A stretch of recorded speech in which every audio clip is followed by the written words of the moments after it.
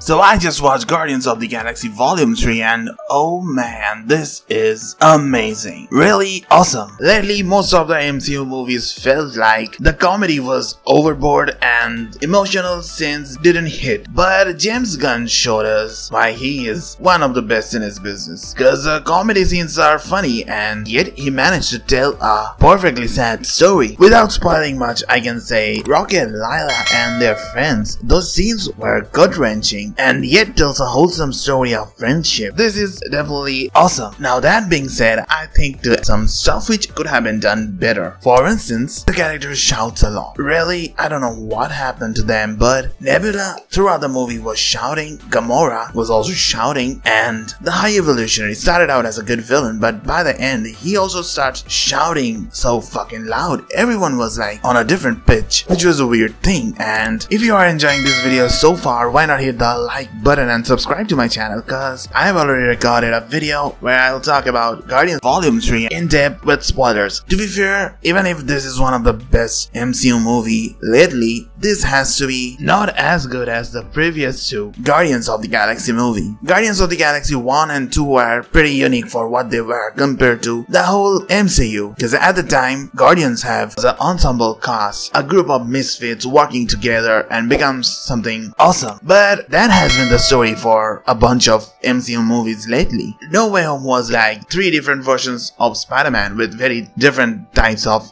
experiences coming together and forming a group. Then we have Ant-Man, Cassie Lang, Wasp, Hank Pym and his Ant Army joining together to form the ensemble Ant Family. Thor, Jane Foster and Valkyrie were also like 3 very different people coming together to fight against the evil forces and save everyone. At this current stage, MCU is all like what the Guardians movie should have been. So in that way, this movie is not unique, but having said that, this is a pretty solid addition to the MCU, and I have heard that this movie doesn't have that much of a hype or this might be a failure. Well, that's not going to happen, I'm pretty sure, because this movie is good enough to bring in the audiences. So if I have to rate it, I'd give it an 8 out of 10, because even with all the generic MCU-ness, this is a Guardians movie by James Gunn and it shows through and through. So that's all I got for today's video, and I hope you enjoyed my video, and if you did, hit the like button, subscribe button and all sort of buttons down there. Cause yes, I just crossed 500 subscribers and next milestone 1,000 subscribers, and I know you can help me out.